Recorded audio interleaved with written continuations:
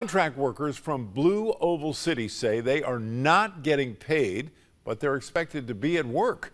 We're hearing that some are missing more than $6,000 worth of paychecks. Action News 5's Tavarius Haywood went up to Stanton, Tennessee to get some answers. Well, we've gotten several emails from contract workers who work with this company called the State Group here at Blue Oval City. Well, they say the company is not paying them and they owe them big time. Gonna happen again.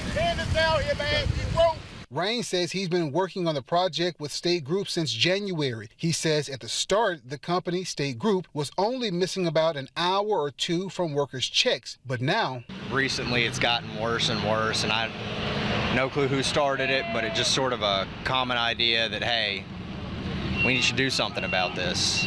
These are pictures from today as workers waited and demanded to be paid for their work. I wouldn't say everybody's been paid, but a lot of people did get the money that they were asking for. Yeah, we had guys that missing thousands and thousands of dollars worth of pay. In an email, the State Group told me that they are aware of the issues and working through some isolated payroll errors, saying that these instances are not widespread and they resolve the payroll issues within 24 to 48 hours. One person who wanted us to conceal his voice says that's not true. That we fill out must be disappeared because the next day they want you to fill out another one, then another one. Finally, you won't get a check until whenever they feel like cutting or whenever they feel like they can get it right.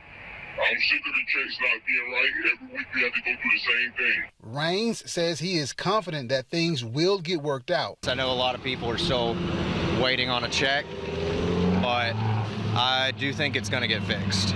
Other workers say their lives depend on getting paid now. They're not only affecting our family, they're affecting our bills, our credit score, and everything else. This matter needs to be dealt with immediately.